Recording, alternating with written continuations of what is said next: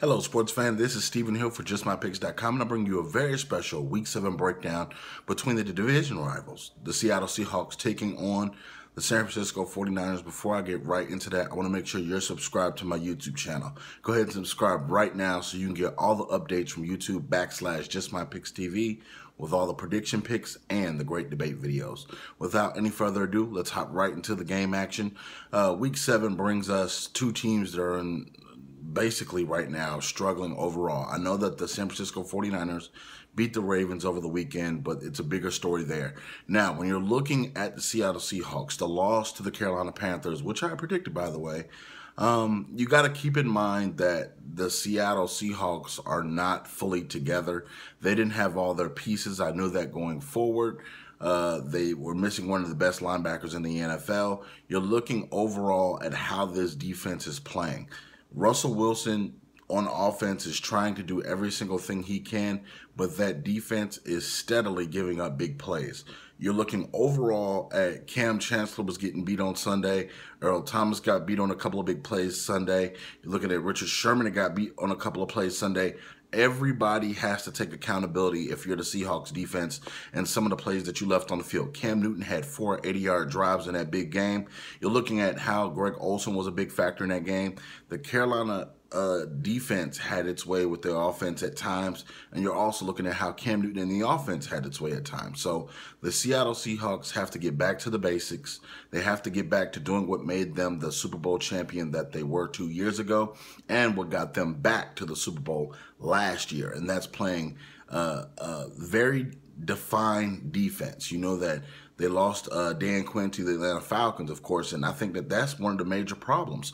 But Cam Chancellor and Earl Thomas have to call the plays from on the field. You have to keep in mind that these guys know what it took to get there because they were there. Earl Thomas and Cam Chancellor have, I believe those guys are smart. They can get it done. They have to corral this defense and put people in the places where they need to be because that coach, I don't know if he's calling the correct defenses because they're giving up major plays. You're looking at the bomb that they threw to win the football game to Greg Olsen. Plays like that we didn't see happening 2 years ago.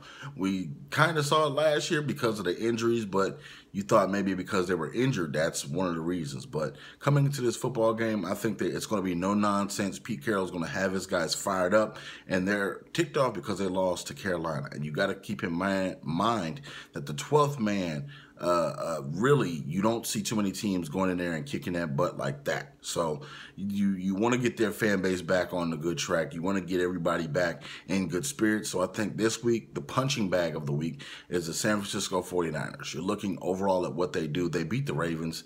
Both those teams are struggling. Colin Kaepernick had an okay game, but that game was not really a game that had me like, oh, okay, I'm going to watch this. Both these teams are struggling. So, it's a rebuilding year for the 49ers. So any wins that they get is a positive. So looking at this game, I'm picking the Seattle Seahawks to win this game. I think they get back to their winning ways, and I think that you'll see this defense play a lot better. I think that overall throughout their schedule, they've played a lot of games that they could have lost so far. If you look at on paper, the game that they won against the Lions was truly not supposed to be a win.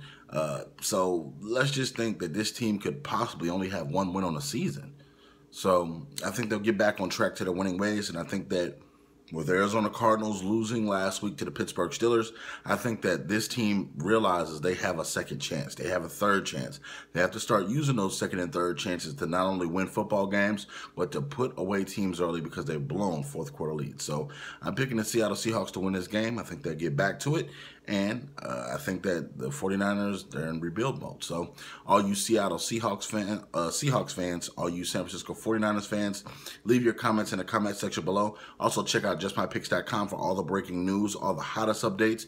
Also, follow me on Twitter at JustMyPicksTV.